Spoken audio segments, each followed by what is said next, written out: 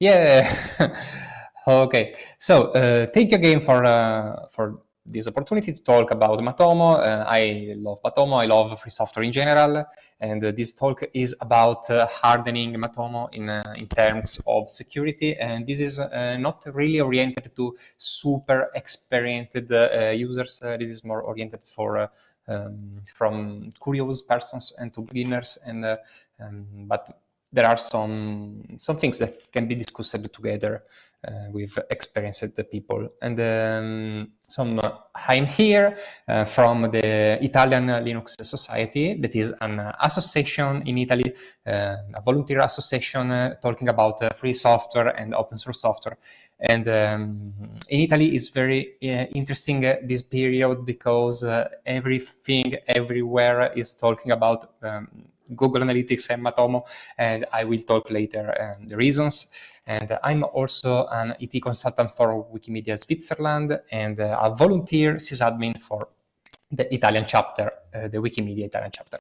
And let's say something that I'm not an investor in Matomo. I'm not someone who train users about Matomo. I'm just a volunteer spreading Matomo everywhere, and because I like I like this tool. I like the problem it fixes, and I like data ownership, and I like that it's free software and open source software. And so I'm here from Italy because some months ago, the Italian Data Protection Authority said this interesting news that Google Analytics is now banned in the whole nation. And this is really interesting because it really means what I said. It's not something related only to public websites, is like public administrations like schools or etc.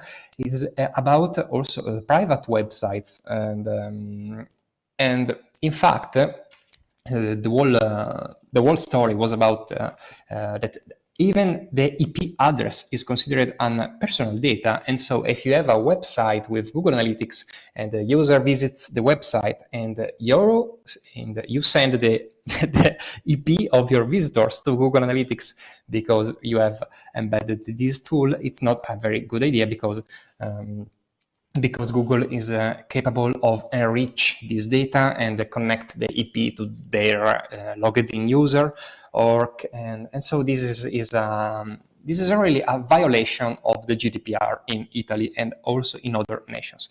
And I'm telling this because it's also something related to security, because you know that in the United States, the intelligence agencies and the government, if they want to investigate on a user, they can access the data.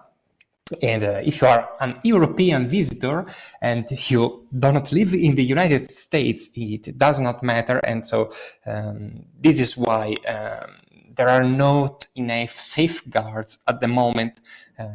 And so a lot of people in Italy is talking about Google Analytics. This is just talk about something I have seen with my eyes in the last months. And yeah, good job, Google Analytics. And so let's talk about security. There are two ways. Okay, one moment. In this period, everyone in Italy is avoiding to embed anything, so they are also closing YouTube videos, and they are adopting a lot of open source, and they are also migrating to Libre.js. I don't know if you know the Libre.js project, but it's something that says that every single JavaScript lines on your website should be open and Libre software. And so I'm not saying that everybody in the world should adopt Libre.js, but I'm saying that this is the moment to talk about this opportunity, because it's very hot this period. So okay, we like Matomo. We deploy Matomo on our servers. We deploy Matomo on our Raspberry Pis. We deploy Matomo using Docker, using a cheap hosting services, using I don't know. we host Matomo in a lot of ways, and it's very hard for some people, also for beginners, but also for intermediate people to understand that there are only two ways to make a system safe. And the first way is the Kirchhoff principle that is really okay for open source software, because if you have an open source software, you have to think about it. Everyone in the world knows how your system is designed, and you have to keep your password secret, and only the password is the stuff that you can have to keep secret. And so the other principle is have everything simple and stupid, because if you don't understand how you are applying security measures to your system, you will never be able to have a well-designed environment and a safe environment. So I just suggest these two principles, the Kirchhoff and the KISS principles. Let's start saying that the easiest way to keep a system safe is to apply a lot of mitigation to reduce the attack surface. Because when you have a big environment like a MediaWiki, like a WordPress, like a Matomo, there are a lot of lines of source code that you have to trust. And I'm not saying that I don't trust Matomo. I'm just saying that it's a very big project and that shit happens. And so maybe a contributor have done something wrong in the very early phases. Maybe what I mean is that there are a lot of possibilities that one line in this number of PHP lines, or one line in this number of JavaScript lines, that there are a lot of lines of source code. Maybe there is a vulnerability, and so it's not a matter of if, it's a matter of when this problem will be discovered. And this is not related to Matomo, this is related to whatever project we can design in our life. An interesting part of Matomo is that the plugin directory involves maybe the majority of the line of codes, maybe because Matomo is very well decentralized in terms of its design, so each component has its own plugin, and I really like this fact. And so the first thing that we can suggest to reduce the attack surface of your Matomo is just reply to this question. So how many plugins have you in your installation?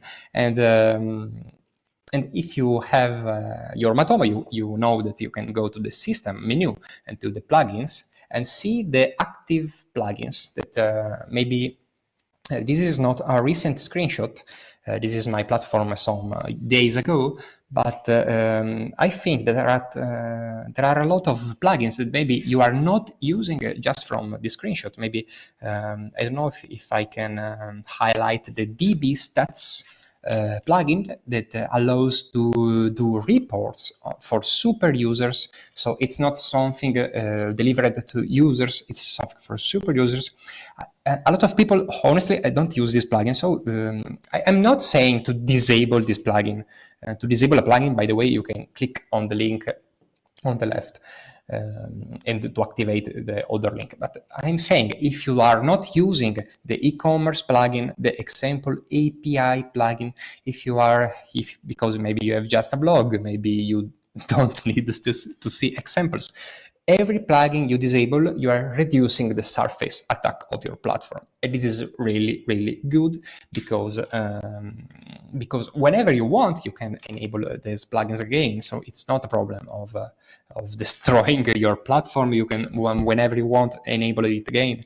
And so also the marketplace. The marketplace is maybe a very big plugin and with connections to the web. And so there are a lot of code that needs sanitization, that needs filters, etc. And so I suggest when you installed something from the marketplace, to disable the marketplace. Why not? And also maybe not all the people have an SMS gateway on their Matomo. So I just suggest to disable the SMS gateway. So I think this is just an overview of something that you can do. This is a list of a lot of plugins that I have not in production, and I may recommend to verify that you use them as well. And also, let's talk about maybe the two-factor authentication. The two-factor authentication is really I really like the way it was implemented, and I recommend enabling it if you need it.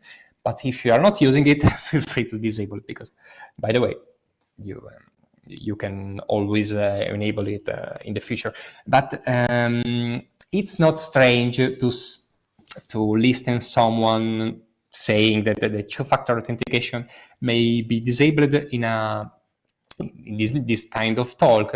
I mean that sometimes it's not a very good idea to enforce this kind of tools. Enforcing tools like multi-factor authentication in whatever tool maybe counterproductive, maybe problematic, because maybe not all your users are trained to handle the two-factor authentication side effects. For example, they need to have a mobile phone, and their mobile phone they have an application, and their application must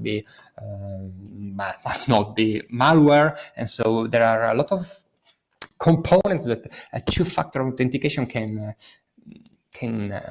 worsen, a lot of facts that can be not improved, cannot improve. And so, for example, what about a lot of social media managers that don't know anything about advanced security measures, and so maybe they just need to have a very strong password, and without risking to expose their mobile phone to additional vulnerabilities.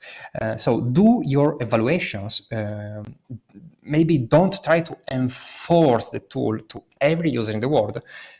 Just try to have rigid password politics, very strong password, etc. And again, do your evaluations. By the way, if you want to try the best, I think that for me it's the best one-time password application that I use with my Matomo installation. I think I have a very old Matomo installation, but I think that it still works. Just contact me if it's not. The free OTP is application from F-Droid. You know F-Droid, it's a repository for Android smartphone that only contains free software, and it's very verified. It's open source.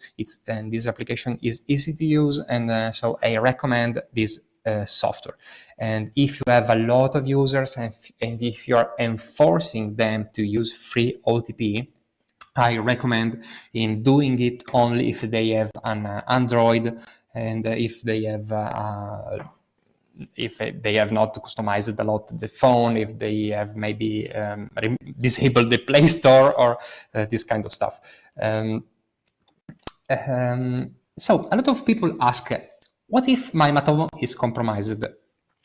This is not a good question. This is a terrible question, but I can think the simple, a very simple way you can mitigate the risks after your Matomo was compromised is to enable this option to anonymize as much as possible all the IP addresses of your users. Because when you activate this option, you know that Matomo do not save this information in the database, and this is awesome. Matomo does not save this information, and so if your database is hacked, it does not contain this information, and there is less data to be disclosed to the entire universe. So this may seem stupid, but this is not stupid. So we are here to understand when we are downloading Matomo on our server, we want to understand what should be exposed, what should be maybe writable, what should be maybe hidden. And so So I recommend don't trusting this talk, but just reading the amazing official documentation of Matomo.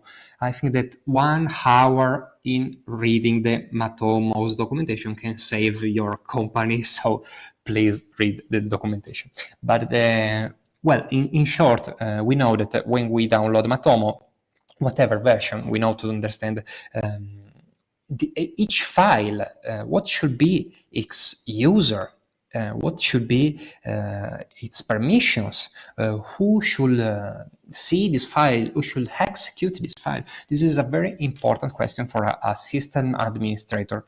And so, but before talking about permissions, we need to understand how we are using Matomo. A lot of people is adopting Matomo through this method that it's the PHP FPM method.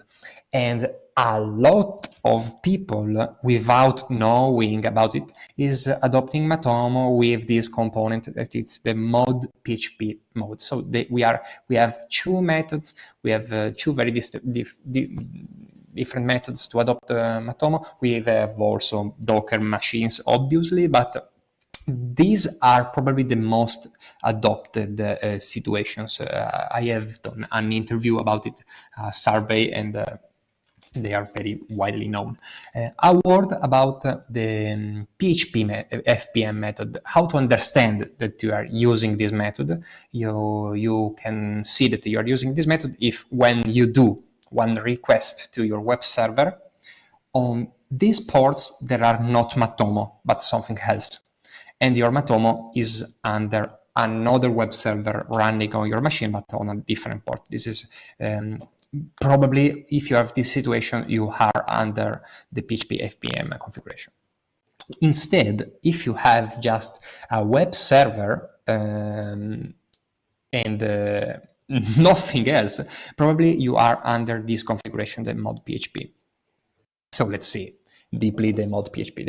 The mod PHP version is an interesting and historically very, very widely adopted configuration because it's very, very simple to install on your Linux server. You just run apt install Apache, PHP, and everything works.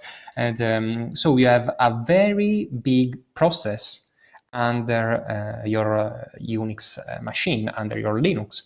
And usually the Unix user is www.data. This is the name of the Unix user, because you know that in Linux every system have its own user dedicated to that system. So you have a web server daemon with its user, you have a mail server daemon with its user. And this is how it works. You have one Unix user running the whole web server, listening on port, maybe this port or maybe the HTTP port. I don't know, but there is a very big process handling whatever website you have in your single server. So maybe you have 1, 2, 3 applications, 2 domains server by the same server, and only one Unix user handling every request. And this is not optimal for most situations, because if you have an application, then Matomo, then WordPress over the same process, over the same Unix user, what if maybe this application is compromised? This is problematic because maybe this problematic application can go in the parent directory and go up and inspect other applications, and so can expand and write other stuff in other places. And so it's not usually a good idea. There are a lot of very cheap hosting services offering this as default, and users usually don't know about it. A lot of users adopting this system do this together with this directive. What is this? The open base this directive.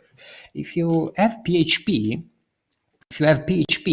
running on a domain served on your server, you can say, okay, if you visit example.org, you can only visit this place. And if you visit example.net, you can only visit this place. And the process cannot go in the other places.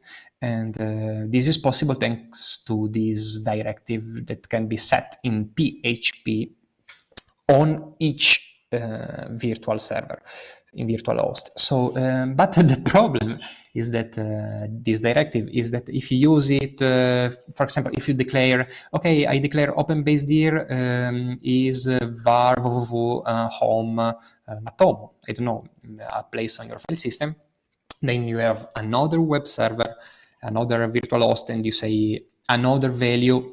So you can set a different value for each virtual host to try to isolate the process. The problem is that PHP is isolating the process. And in fact, this is an Apache configuration, is a very frequent configuration. So you have a server name, and so all the people from this domain go to this place. And then you declare this directive to isolate the process, and so you know that you cannot go out of this place. But this is not really safe, because if you read the documentation, it's very clear that openbasedir, it's not a security measure, it's an extra safety. I don't know what an extra safety is, but the universe is adopting this as a security measure, and they should stop. And so if you see a configuration like that, stop adopting this, because it's not really safe. And so let's talk about the PHP FPM method. This is a very frequent alternative to the mod PHP. So this is the old configuration. This is the new configuration. Was invented to have isolated processes that work alongside a front-end web server. So you really have a front-end web server serving maybe static files, and then you have an underlying web server serving dynamic files with its own Unix user, and so it can be isolated, and it runs on its dedicated port. It's completely separated.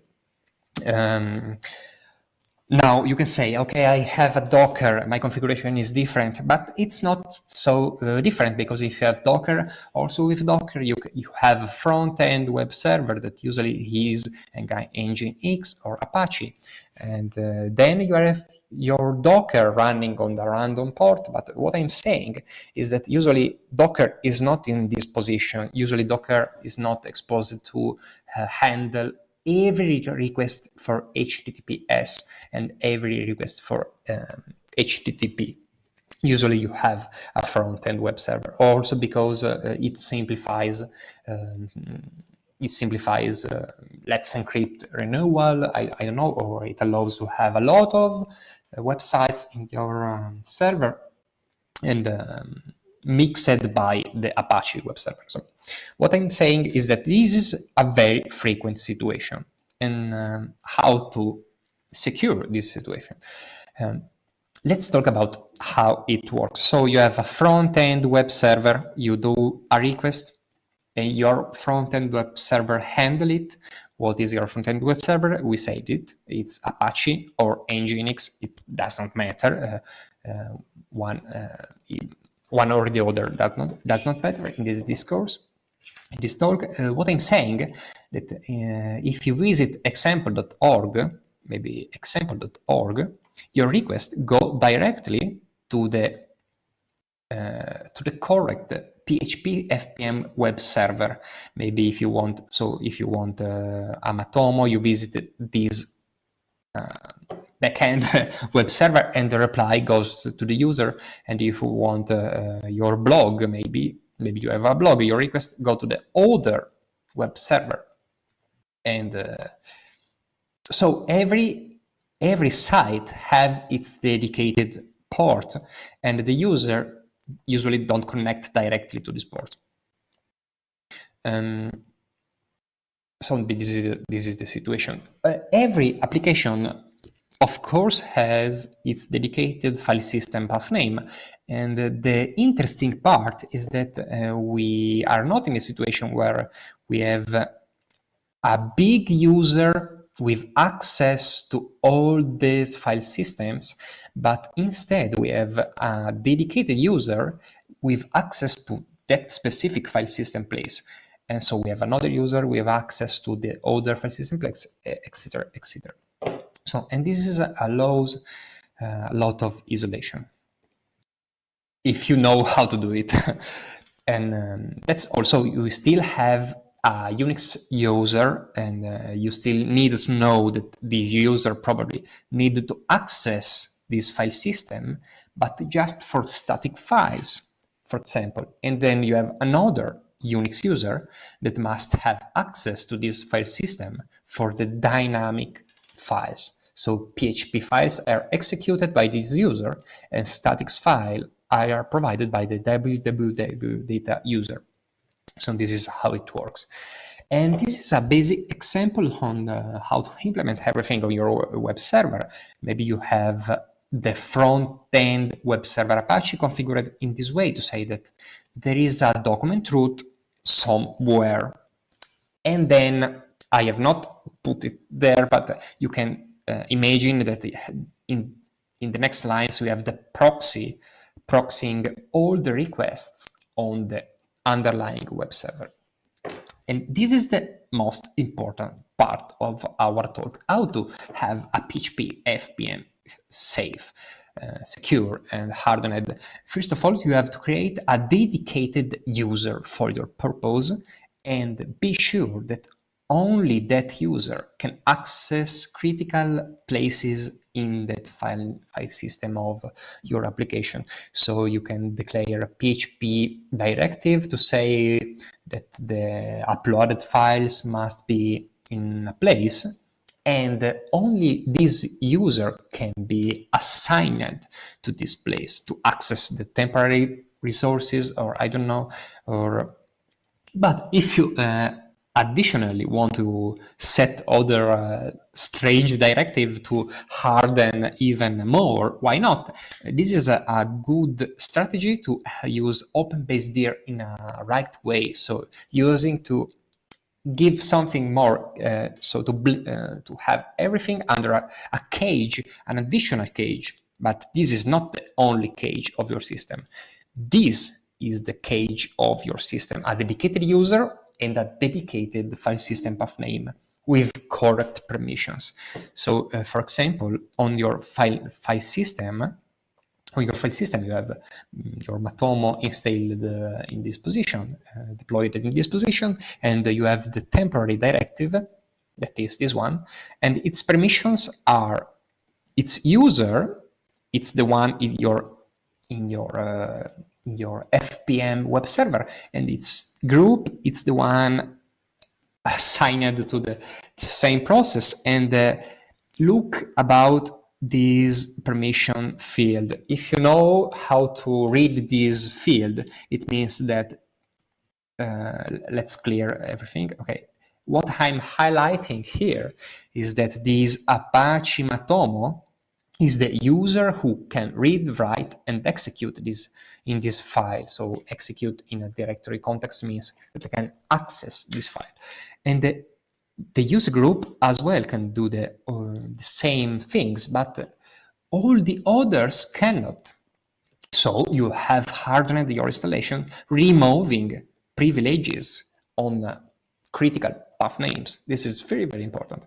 And so again, use your configuration to dedicate a user and have a path name, declare your configurations in order to instruct the process to use your custom path names instead of just TMP, that it's global, and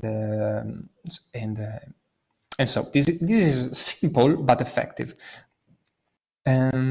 So if you are curious about how to put everything in a very, very robust cage, I suggest to just assign everything to the root user and to the root group. This is not scaring. Sometimes we hear, oh my God, the root user should not execute this file. Don't be confused. If a file is owned by the root user, it means that only the root user can read, write, and execute. And if this file is owned by the root group, so you know that user group, it means that only the group can read this file, and all the others, well, all the others for this markdown file can read this file. Why not? But cannot write in any way. Also, an interesting part, take for example the Matomo.js. The Matomo.js file needs write access, so you can assign it to the dedicated user and to the dedicated group, and saying that the dedicated user can read and write, but every other user in your system cannot touch that file. And this is very important. This file is not secret. There is no need to remove the read access, the last read access. So it's always evaluate the last column, that it's the most important one, declaring what other users in your system can do with this file.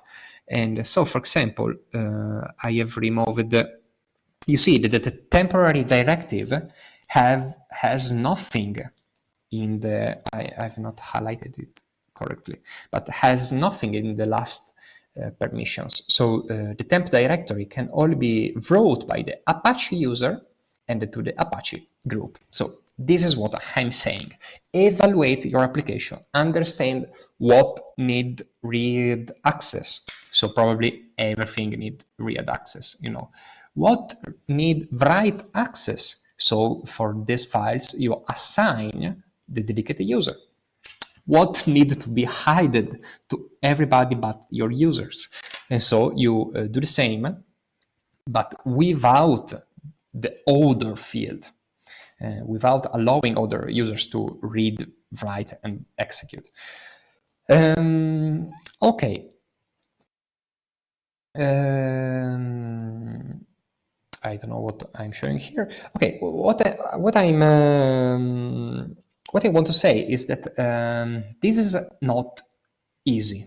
This is not easy. You have to read the documentation. You have to understand that the config directory may be public, but the files inside the config directory have to be private. So inspect your application, read the official documentation, use the change modality for the files, and use the change owner for the files wisely.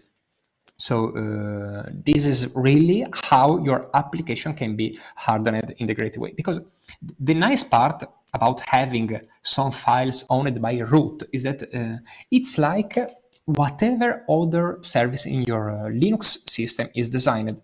Try to access other parts of your system. If any other process, for example, if you install, I don't know, I really don't know, Apache, for example, Apache, every file, the system file of Apache is owned by root, and only the system, the super administrator can edit this file. And this is the same for your Matomo installation. So you should have a script to harden your installation when you want is freezed. So you want is like in a not upgradable state, and a script allowing to put everything under the user of your web server to be able to upgrade your system. So you should have two configurations, two scripts, and one for everyday usage for production. So you run the script and set your permissions in this way, and another script that put your permissions like in whatever cheap hosting environment, and so with every file assigned to the web server users. But this is problematic because having every file under the same user means that if there is a security issue in your application, this user can write in every file of your environment, and this is not the desired situation. So it can be stupid, but trust me, if take care about your applications, Matomo included, WordPress included, and if you want to have everything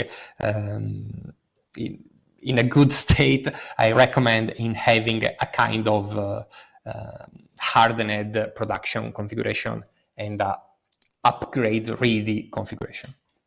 So I'm ready for talking about other stuff, but I just recommend in subscribing to CVE newsletters, because it's very important to be the first in the universe when something really bad happens in the code base. Maybe there is a problem affecting people without authentication, and it does not require many complexity to trigger the issue. So I recommend to subscribe to the CVE newsletter. I say this because a lot of people don't do this, and this is definitely a problem.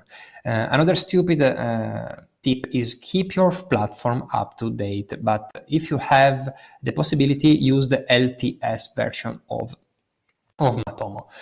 So you have not to update your software for whatever new feature is introduced, and maybe because you don't have time to test everything, but you want an environment in a safe state where only security patches are updated regularly.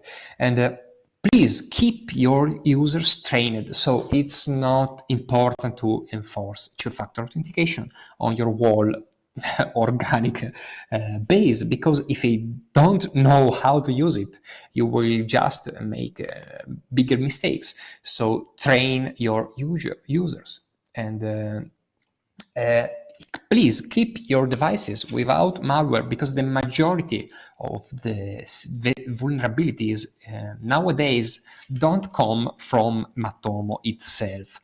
The majority of vulnerabilities come from you. So you are the person who have maybe security issues on your mobile phone, or security issues on your Wi-Fi area, security issues on your laptop. Maybe you installed a video game from a random website, and now your computer is totally compromised. So I'm not saying that it's really huge useful to have a very hardened installation if the administrators are have not devices with a controlled state.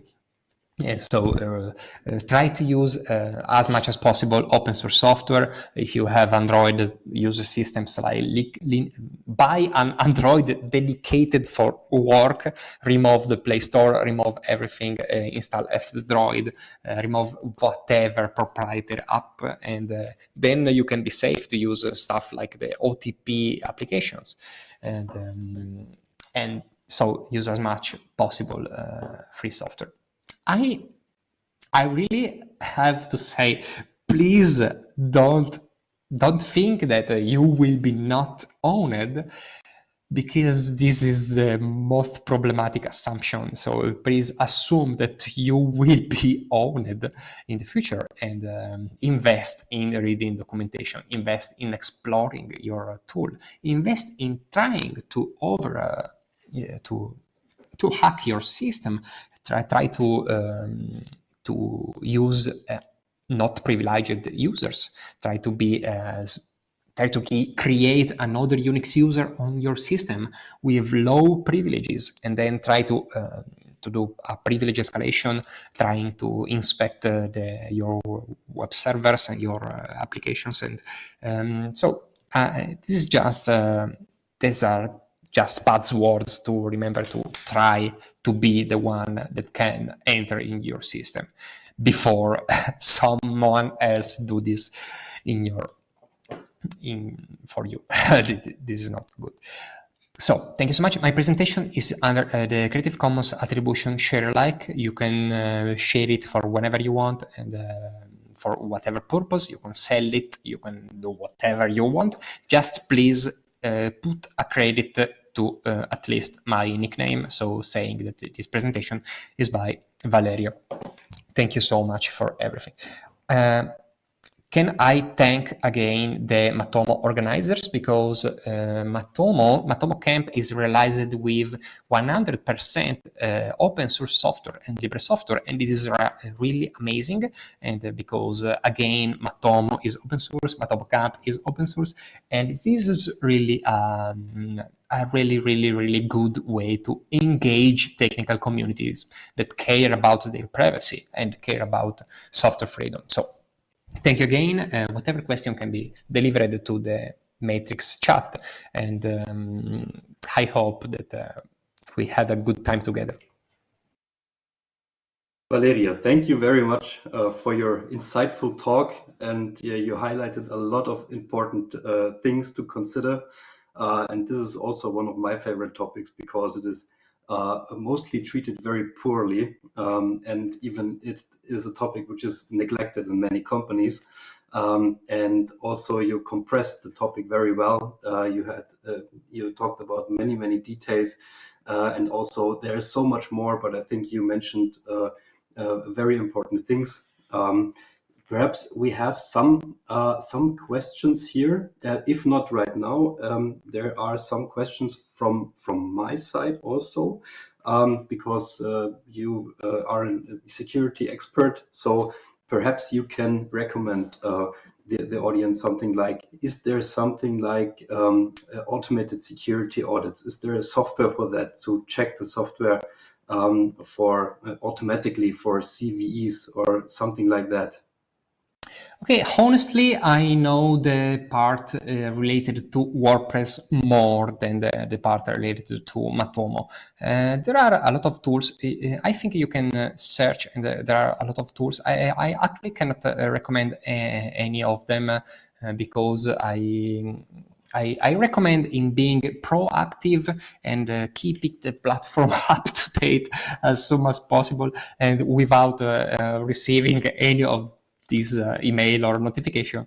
And this is probably the best way to keep your system up to date, because usually normal users, when they receive this kind of notification, is too late, because maybe you are in Italy, or you are from I don't know, and we are decentralized against the Matomo developers, who can quickly handle the situation and release a security patch and offer you an update quickly on your platform. So I recommend you just update your platform, and please feel free to share some automated tools to inspect maybe not up-to-date platform and this kind of stuff. Thank you for the question. I'm very curious, and thank you for sharing to me if somebody knows. Of course, and as a quick comment on that is also for the audience a very important thing. As soon as an update is out, we mark it, if it has a security concern, we mark it with a minor, major, or critical tag. So you know, you know how important it is to make this update. And that's wonderful. And are there more questions? Because I'm really curious. Do we have other questions right now? Okay. So if not right now, then the chat will stay open, and perhaps Valeria has some minutes left to answer more questions if there are any. But thank you very much for that very important topic. And also this talk will be online as a video on the video platform. And yeah, Valeria, thank you again a lot, and greetings to Italy. Thank you so much, and again, go Matomo, go! Thank you for this. Thank you. And goodbye. Bye bye. Ciao, pane, pizza, Matomo. Ciao.